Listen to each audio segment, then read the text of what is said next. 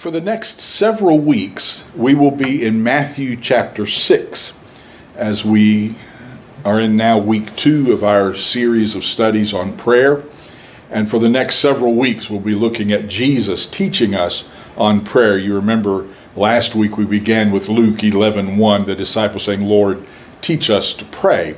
So put a bookmark on your Bible app, or stick a bulletin or a piece of paper in your physical Bible to Matthew 6. We will be there for the next several weeks.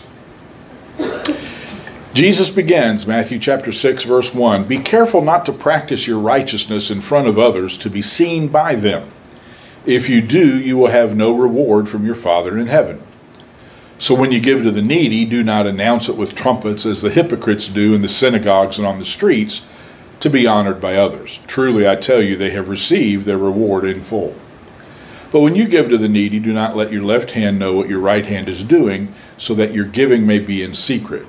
Then your Father, who sees what is done in secret, will reward you. And when you pray, do not be like the hypocrites, for they love to pray standing in the synagogues and on the street corners to be seen by others. Truly, I tell you, they have received their reward in full. But when you pray, go into your room, close the door, and pray to your Father who is unseen. Then your Father who sees what is done in secret will reward you.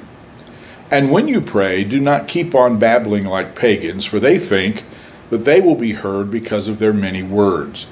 Do not be like them, for your Father knows what you need before you ask Him." Have you ever been an outsider at an event? You know, one of those times where everybody seemed to know what was going on except you, and you wondered if maybe you were in the wrong place. Everybody seemed to know, the secret handshake and the code words and the inside jokes, and somebody would say 2 words and everybody would crack up laughing except you. You had no idea what was going on. Maybe that's the way you felt the first time you were in church. I don't know the language. I don't know the inside jokes. I don't know any of this. And one of the things that we try to do here at Open Door is to look at church things through the eyes of people who aren't church people. And when you think about that as it relates to prayer, we church people do some strange things in the area of prayer. Now, I realize that my sermons are impacted by how I was raised and the church that I grew up in. So maybe none of this applies to you. Maybe some of you will identify with some of these weird things that church people do in the area of prayer. One is, we don't think that God hears us unless we say, "Dear God," or some other form of salutation. And some churches have a ritual or routine that they take prayer requests and then they just repeat everything that was just said in prayer. One year we were on vacation and we went to a church and they had a list of prayer requests in the weekly program. And then the preacher, since apparently nobody in that congregation could read, the preacher got out the program and read that list of requests to the people. I was in one church where not only did they have it in the program and the preacher read it, they projected it on the screen. And then they called on somebody to pray, but he forgot his list. And so he started praying. This is the truth.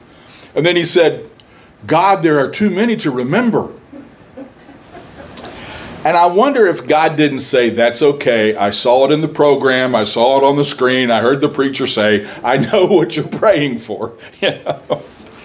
Sometimes we use a different voice. I don't know if you've ever been in churches where they used a different voice when they started to pray. They just carry on a normal conversation, but when they start to pray, preachers do it sometimes when they start to preach.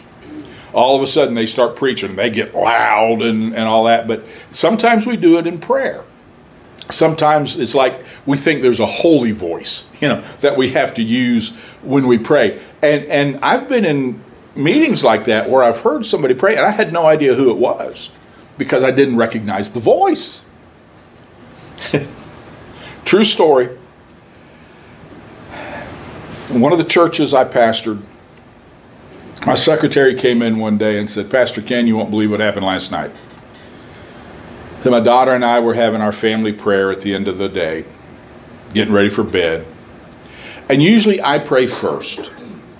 But last night, and she named her daughter, said that she wanted to pray first. And so I said, okay. She said, and Pastor Ken, she said, Dear Jesus.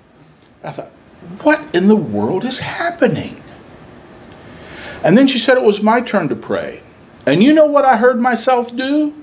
Dear Jesus. She said, I realized my daughter was just imitating the way I was praying. And I thought, oh my, that's how I sound when I pray.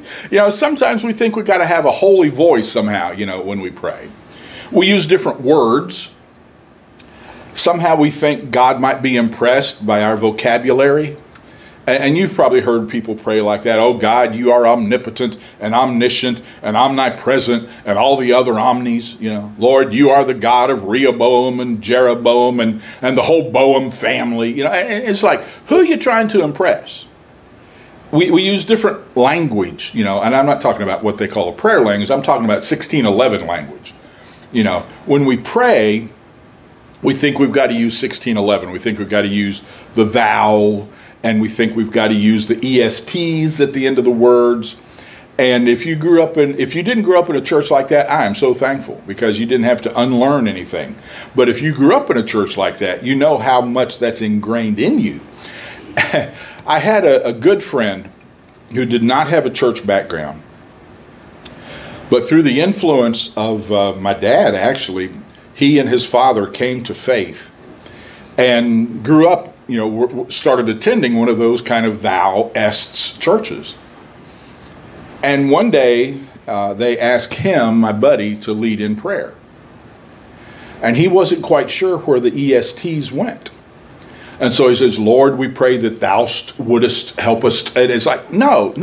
You don't have to add EST to the end of your words to pray. And then one that I think most people, every parent is guilty of this, is praying to people instead of God. You're sitting around the supper table. It's big, a big holiday. All the kids are in. And mama's praying, or daddy's praying, God, help my children sitting around this table to know how much I've sacrificed for them, and to know that it's not right that they take me for granted. Let them know they're about to kill me. And one day when I'm gone, they're going to be sorry they treated me so mean. In Jesus' name, amen. Right? Preachers are good at this. Preachers know how to pray announcements. Dear Lord, we pray for the ladies' Bible study. Please remind them that though they were supposed to meet at 7 o'clock on Tuesday night, they're meeting at 10 o'clock on Tuesday morning at Linda's house. And Lord, please remind them to bring a covered dish for the lunch. Amen. We just prayed an announcement. I challenge you, you start going to other churches and listen how many times those things happen. And if we're not careful, we pray to impress other people. If you've ever been involved in a small group and people prayed around the circle, oh, that's frightening. Because if you're the last person in the circle, somebody else has done prayed all the good stuff, and you're desperately trying to figure out, how can I impress these people? We'll talk about that more in a minute. But in Matthew chapter 6, Jesus gives us some basic principles about prayer. The first thing he says is, verse 5, when you pray. He says the same thing in verse 6. When you pray. God expects us to pray. If those were the only two verses in the Bible about prayer, they would be enough to tell us to pray. God expects us to pray. He does not say, if you find yourself in a bind and you can't figure out anything at all what to do, it's okay if you pray. He didn't say if you pray, he said when you pray. God expects his children to pray. You're not bothering him when you pray. You're not irritating him when you pray. He expects you to pray when you pray. And I wondered why. And just immediately 2 Chronicles 7:14 came to my mind. Now, you know that verse. It's the verse that we use every God and country day. If my people, which are called by my name, will humble themselves, pray, seek my face, turn from their wicked ways, then I'll hear from heaven, forgive their sins, heal their lands. But I want you to pull out two very important subject-verb phrases. If my people pray, I will hear. That's massive. If we pray, God hears. No wonder Jesus said, when you pray. He said, you're too intelligent to miss out on an opportunity like this. If you pray, God hears. That means that at least one of the ways I can communicate with God is through prayer. And since the rest of that verse said he'll hear and answer, then at least one of the ways God communicates to me is through prayer. And so when you pray, God expects us to pray. If we pray, God hears. Please get a hold of that. You're not wasting air when you pray. You're not wasting breath when you pray. When you pray, God hears. That's incredible. I've mentioned several times, I think, in the last couple of months, I don't even want to imagine a world where we couldn't pray and know that God was listening to us. Because life is too hard. I don't know about you. I can't do it by myself. And it's good to know that when I pray, God hears. But as we mentioned a little bit ago, don't pray to impress people. He said, don't be like the hypocrites. They love to be on the street corners and the synagogues. And that's why I read the first few verses of Matthew 6, because he talked about when you do your deeds of righteousness, don't do it to be seen of people. In the first century, there were people who did their acts of righteousness, giving to the poor, praying, to be seen of people. And the wealthier ones literally hired people that played trumpets to go with them. And if there was a street corner where there was a poor person begging, that rich person would come up with his trumpeters, and they would blow their trumpets. And when everybody looked to see what the commotion about, with a great flourish, the wealthy person would pull out their money and give it to the poor. Jesus said, that's your reward. People saw you do it. Don't expect any reward in heaven. And they did the same thing when they prayed. They would stand in a very visible place in the synagogue, or they would stand on the street corners and make a show out of their praying. Jesus said, don't pray to impress people. He said, if you impress people with your prayers, that's the reward you're going to get. Then he says something that's a little challenging for us in verse 6. When you pray, go to your room and close the door. In other words, have a quiet place to pray. I'm going to spend a little bit of time here. If you've ever done any study on how to study, maybe you had a test that you had to take at work, or there was some course that you needed to pass for a certification, and it'd been a long time since you've been in school, and it's like, man, I don't even remember how to study. You probably ran across the idea that to more effectively study, you need a designated, dedicated place where all you do is study. It might be a desk, it might be an end table, it might be, part of the kitchen, it might be something, but it's a place where when you sit down there, you're not sitting there to eat, you're not sitting there to get on Facebook, you're not sitting there to play a game on your device, you're only there to study. And if you have a dedicated, designated place like that, when you sit down there, your whole system says, we're here to study.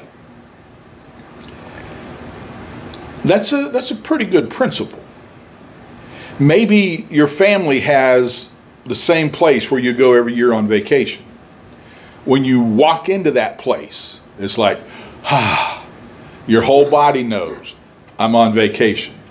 Jesus said you need to have a specific place where you can shut out the distractions and pray. Now, immediately we run into what I warned you about last week, that in this mystery of prayer, there are statements that the Scripture makes that seem to contradict each other. Pray without ceasing, and go in your room and shut the door and pray. And again, I told you the answer is both. Yes, God wants us to pray all the time. And if you drive on Washington Road or I-20, you probably pray pretty much all the time. But he also knows that there are times when we need to have a designated place because we've got some serious prayer to do.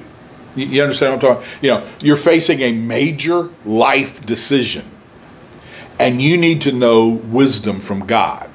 You don't need to be around distractions. You don't need to be driving down the highway. You need to have a place where you just say, okay, God, I'm here to do business with you. I'm here because I need to get some insight from you. So I'm going to open my Bible. I'm going to read. I'm going to ask you to give me direction. I'm going to take notes from what comes into my mind because this is something I can't afford to get wrong. Have that kind of a place. Donna and I, pretty much any week that we want to, we go like to Cracker Barrel and eat. But if we have a serious discussion that we need to have about something, we don't go to Cracker Barrel. Sorry, Cracker Barrel, but you got people sitting 6 inches from you on either side having their meals. You can't have a serious conversation in an environment like that. And yes, you can pray in the midst of your daily routine, but there's some times where you need, Jesus said, to just get apart for a while and say, God, I need some answers here. This is more than just, help me get through my day. This is life altering, and I need to know your will. And just let me kind of do a parenthesis here and talk to you a little bit about how to set the atmosphere when you're going in your room to that place and shutting the door. And that place, the context of this verse is he's saying don't make a show of it. Rather be private. I don't think he's necessarily saying you need to go to a room that has a door and shut the door. I don't know of any record of Jesus praying like that. He prayed in the mountains. He prayed on the seashore. He prayed in a boat. But what he's saying is get the distractions out of the way. And there's some things that help set an atmosphere. Music is important in setting an atmosphere. When I sit down at my study, and I know that I'm going to have a block here of 3 or 4 hours where I'm going to be doing some serious, Bible study and sermon preparation, there's 2 or 3 different playlists, depending on what I feel I need that day, that I play. And as soon as that music hits, my whole system says, time to go to work. Donna will tell you that on my way into church every Sunday morning, there's 6 or 8 different songs that, again, depending on what I feel I need, I'm going to play when we come in. And she'll say, you're playing that again? Yeah, that's my Sunday morning song. It prepares me. It's time for church. And so it may be that, especially if you are a musician or you like music or you relate to music, that you ought to get, however you get your music, whether it's a streaming service or whatever it is, and make yourself a couple of playlists that have songs in it that draw your attention to God. And as you begin your time with Him, put that music on and let it prepare your spirit, let it prepare the atmosphere to continue to talk to God. Some people like nature. There was a lady that we know who's in our family actually, whose house is on a river. And she's told me several times that she starts her day out on her back porch with her cup of coffee, looking at the river and praying. It's if you like, maybe taking a walk or whatever. It may be that you've got a chair on your back porch or a swing on a tree, but when you get out in nature, it calms you, it soothes you, it draws your attention to God, and it helps prepare the atmosphere for praying. Some people are artistic. I'm not. But I know people who probably draw their prayers. You know, they can draw something that is expressing their heart that they can't put into words. And don't overlook Scripture. We've talked about Scripture. Don't overlook Scripture. It's not read your Bible or pray. It's do them both. And I think that typically most of our practice would tell us that as we're reading the Scripture, it drives us to prayer. As we read the Scriptures, oh God, I need some help here. You know, help me understand how to do this. Give me the courage to do this. And so have a quiet place. Maybe you don't have a room you can designate, but maybe there's a chair in the corner of the house, or like we said, a rocking chair on the back porch, or something that when you go there, you know, I'm here to pray. I heard one person say that they had a little corner of their house, a little corner of one of the rooms, and it had a little table in it, and that's where they had their Bible, and that they had actually made a crown of thorns and put it there as kind of a symbol to remind them, I'm here to pray to Jesus, who loved me enough that he was willing to die for me. So whatever it is, Jesus is saying, yes, pray through your day, but then there are times when you need to go to a room somewhere and close the door and just get your whole spirit ready to pray. Doesn't have to be a fancy place. You may know the name John Wesley. You may know the name Charles Wesley. Their mother's name was Susanna. She had 15 other children besides John and Charles. And there was a corner chair in her room that when she sat in that chair, and you know how women in those days wore aprons, she pulled her apron up over her head. Her children know she was praying. Don't bother her. Find a place to pray. And again, that doesn't mean you don't pray at other times. You've heard me mention, and I'll mention him more in this series, Brother Lawrence in his book, The Practice of the Presence of God. And he basically said, the time of business is no different than the time of prayer with me. He was a cook and a kitchen helper and washed the dishes in the monastery. And he said, in the noise and clatter of my kitchen, while several people are calling at the same time for different things, I possess God the same way as if I were on my knees. Wow, there's something to aspire to. But there are times when you just need to get by yourself somewhere. I think if Jesus were teaching us today, he would say, go somewhere and silence your phone, and just focus on me. The next thing he says is verse 7. When you pray, don't keep on babbling like pagans. They think they'll be heard because of their many words. God is not impressed with lots of words. This, again, is one of those both ands. Because as we said last week, Jesus also said, ask and keep on asking, seek and keep on seeking, and knock and keep on knocking. And now he's saying, God's not impressed with lots of words. My mind went to 1 Kings chapter 18.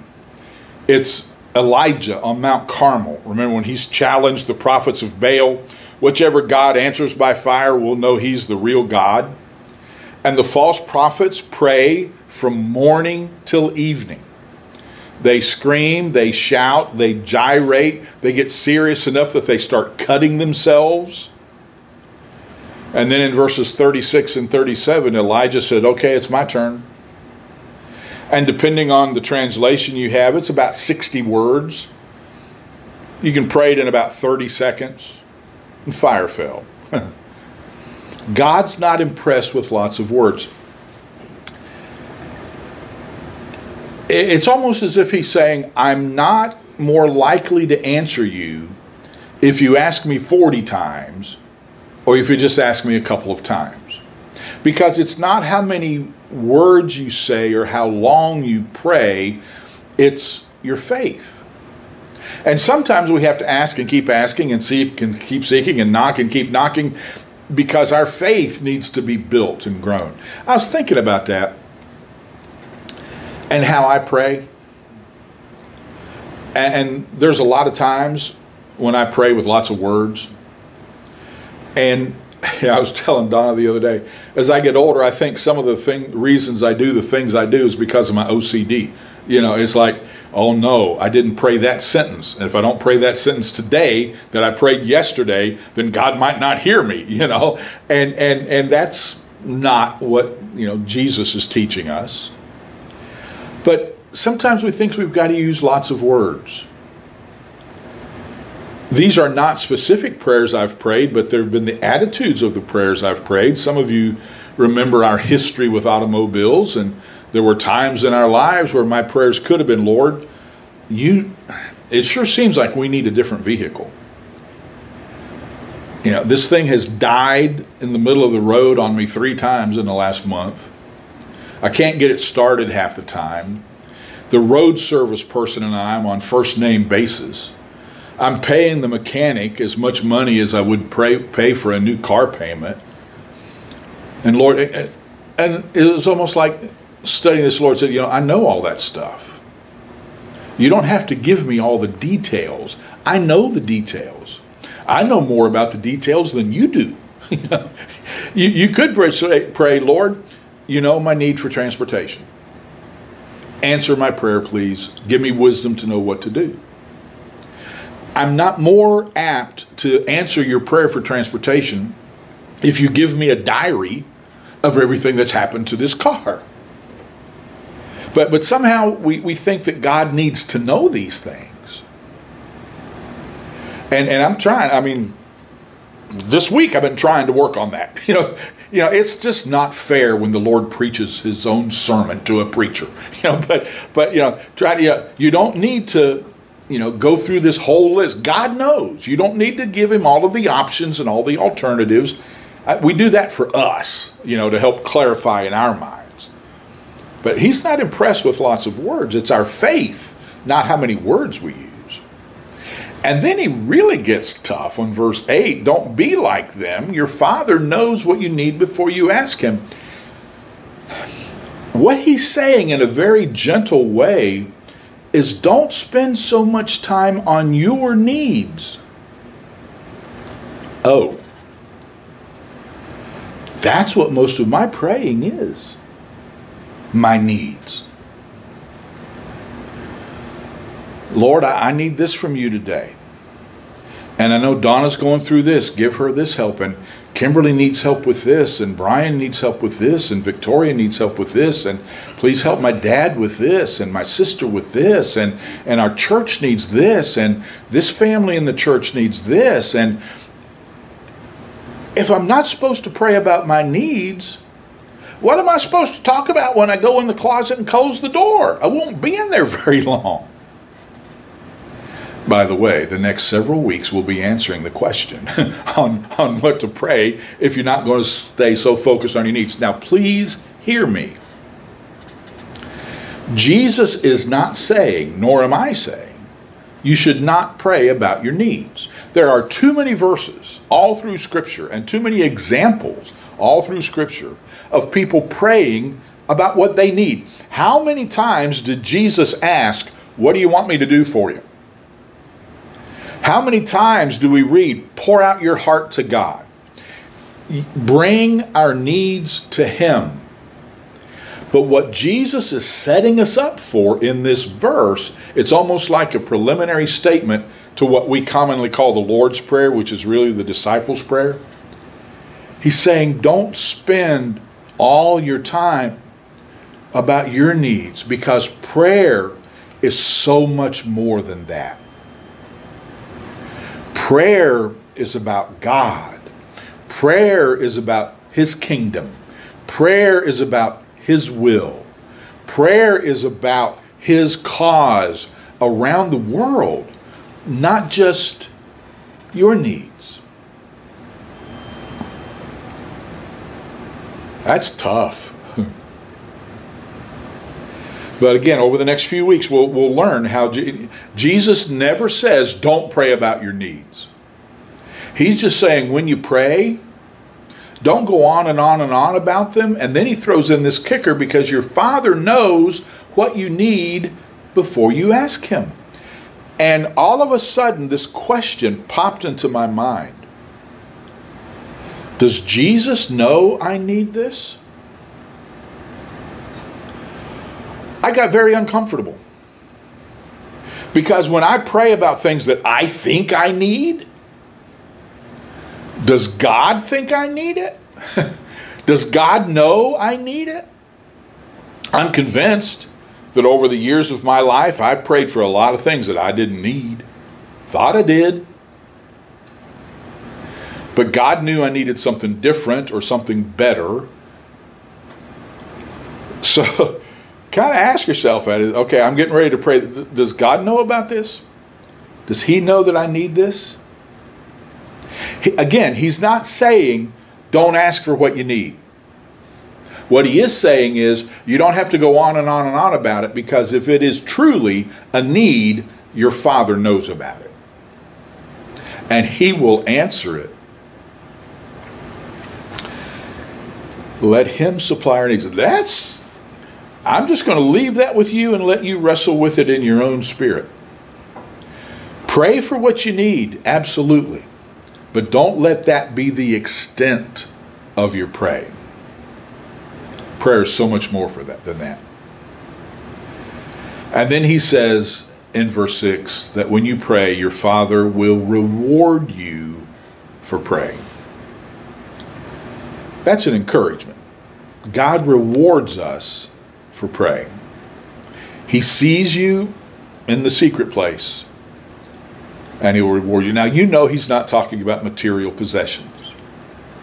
But if you will talk to people who have a consistent prayer life and have had a consistent prayer life for time, they will tell you that the greatest reward of praying is the developing of their relationship with God. I know God better. I know Him in a different way. The Bible is richer. My relationship with God is more intimate because I've prayed. That's the reward of praying. A closer relationship with God. So I want to give you a couple of practical action steps, and then I want to quote you from one of the classics on prayer. Listen to yourself pray. And by the way, a lot of people suggest that you pray out loud when you pray, assuming you're in your closet somewhere, because it helps keep you focused. You know that if God knows our thoughts, and you can think pray, but sometimes you think pray and that thought reminds you of this, which reminds you of that, which reminds you of that, and before long you're not praying. And so some people say, speak out loud, but if you pray in public, you're asked to pray somewhere, listen to yourself pray. Are you praying to God, or are you praying to people? And then I would just encourage you to think about where in your environment you can designate a place that's for prayer. Maybe not exclusively, maybe you don't have that much room, but at least predominantly. So that when you go to that chair, or you go to that spot on your porch or in your backyard, I'm here to talk to God. It might enrich your relationship with Him. Andrew Murray wrote a book that has become maybe the classic on prayer. And it's called With Christ in the School of Prayer. And he has a chapter on Luke 11:1 where we began last week. Lord, teach us to pray. And I want to read you some excerpts from that chapter. Lord, teach us to pray. Yes, to pray. This is what we need to be taught. Though in its beginnings, prayer is so simple that the feeblest child can pray, yet at the same time, it's the highest and holiest work we can accomplish. Prayer is the channel of all blessings and the secret of power and life. And this hit me. It is not only for ourselves, but for others and the church and for the world that God has given the right to pray and take hold of His strength. Yes, we feel the need to be taught to pray. At first, there's no work that appears so simple. Later, no work that is more difficult. And the confession is forced from us. We don't know how to pray as we ought. Lord, teach us to pray. Yes, us, Lord. We offer ourselves as learners. We want to be taught by you. Lord, teach us to pray. And may the Lord bless you and keep you and make his face shine on you and give you his peace now and evermore. Amen. Thanks for being here today. Thanks for tuning in wherever you're tuning in. God bless you.